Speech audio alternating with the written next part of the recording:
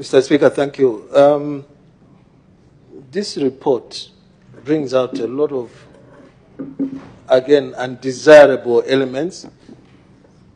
And I want to just get the rationale for the committee having such a lukewarm attitude to an audit report.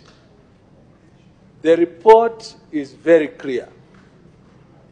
An audit, Mr. Speaker, serves to do an investigation of prudence, investigation of misapplication, investigation of even things such as theft. The objectives of this social cash transfer, as indicated by my colleagues, are very clear. And the headlines of them is the poverty reduction aspect.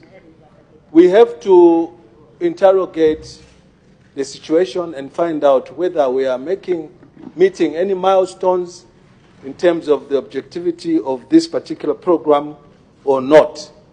It is meant to also reduce destitution. It is also meant to reduce delinquency, juvenile delinquency. I think the manner in which this program is run is delinquent itself.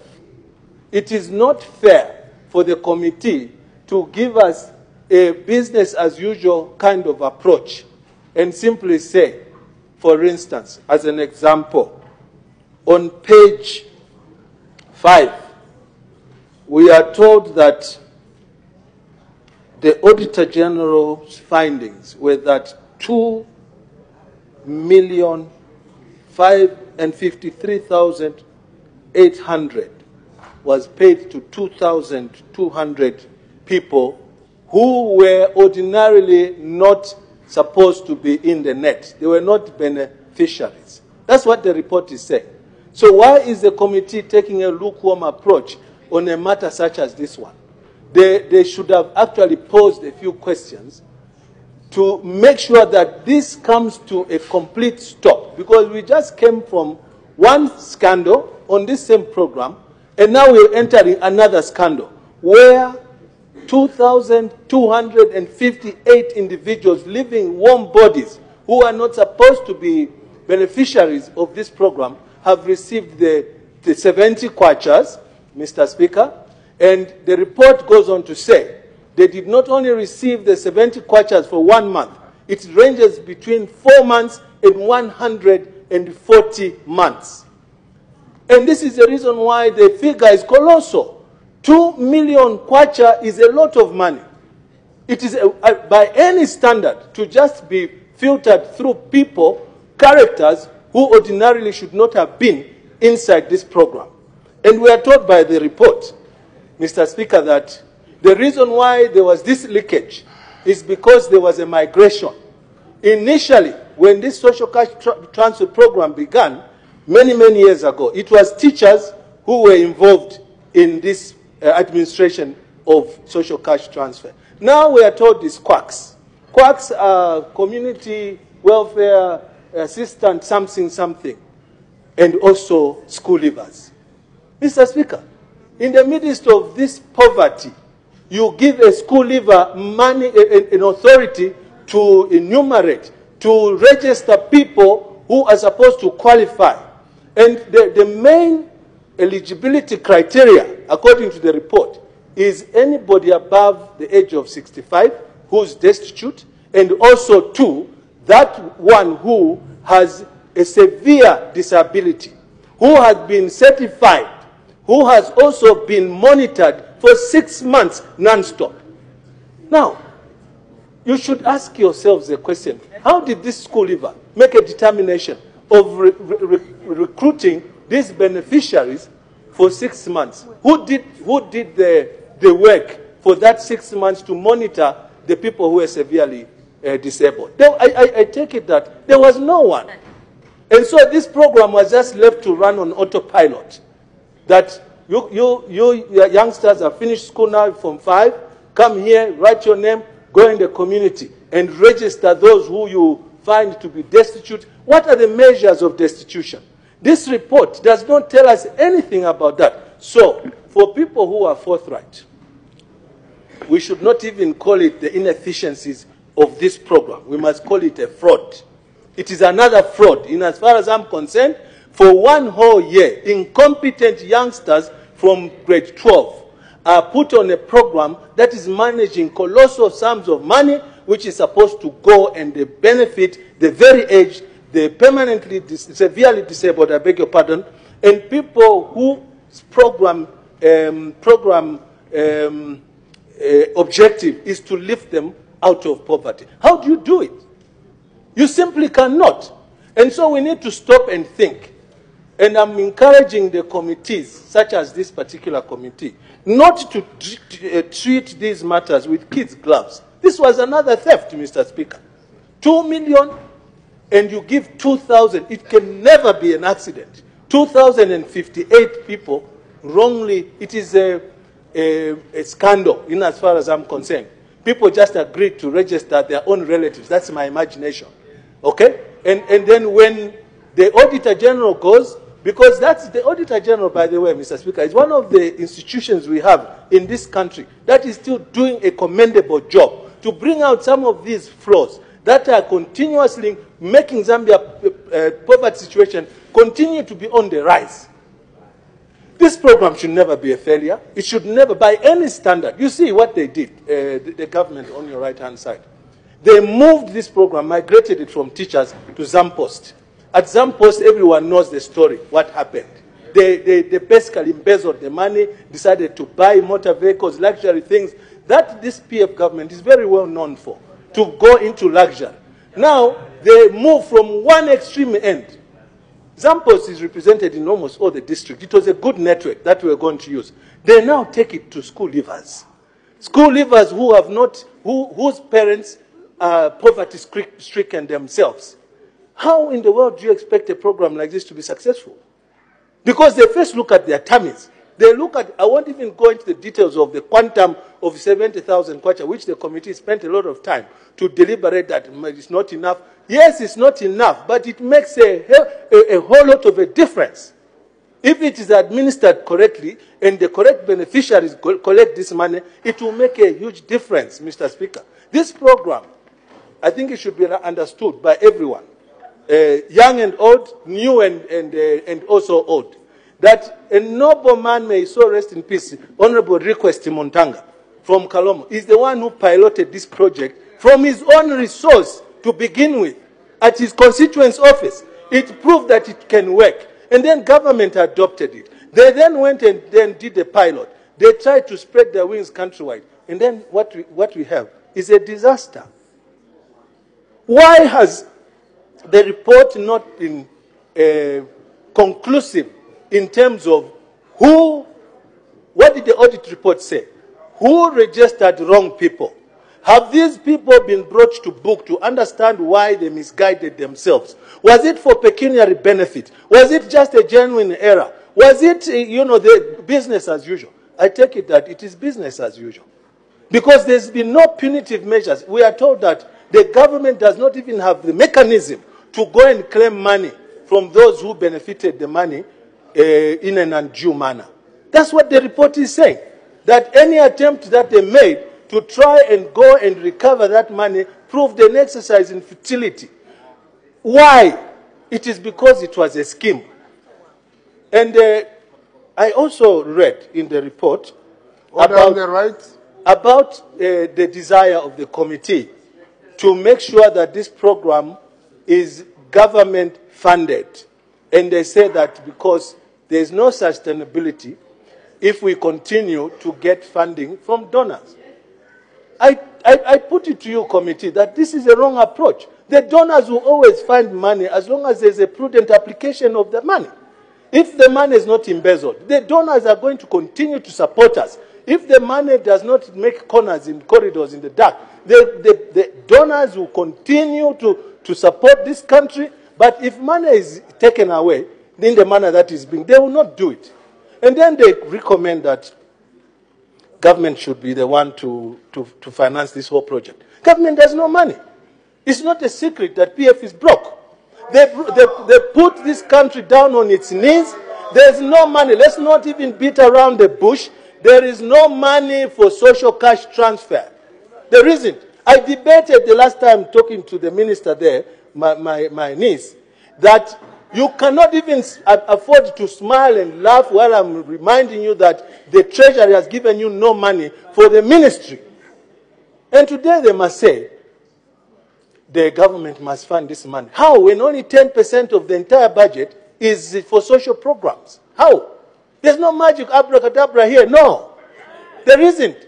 50% going to debt service.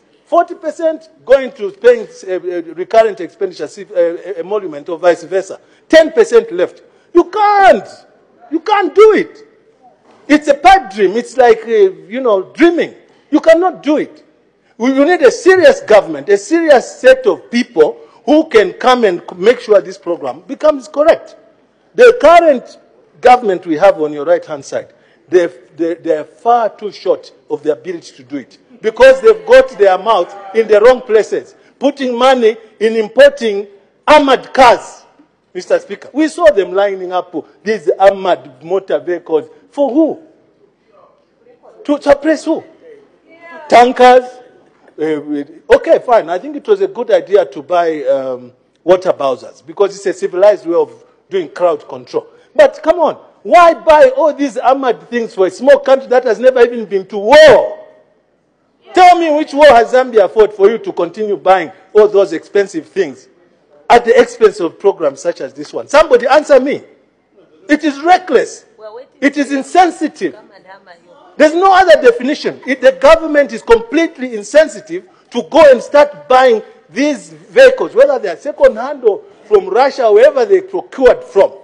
When we come into government, Mr. Speaker, which we desire to do, we are going to sell those things. We don't need them. We do not need them in order to fund such programs. We have to fund programs that are going to lift the people's living standards and not to buy armored cars, to buy tear gas. We've debated this our lungs out about the issue of missed priorities by PF government. It's not necessary. All it does is it brings consternation. It brings fear in people. Why buy? We have lived for so long without all these armored vehicles that you have procured. From which money? Where did the money come from? It is a clear case of misapplication of resource by the government on your right-hand side. No other definition.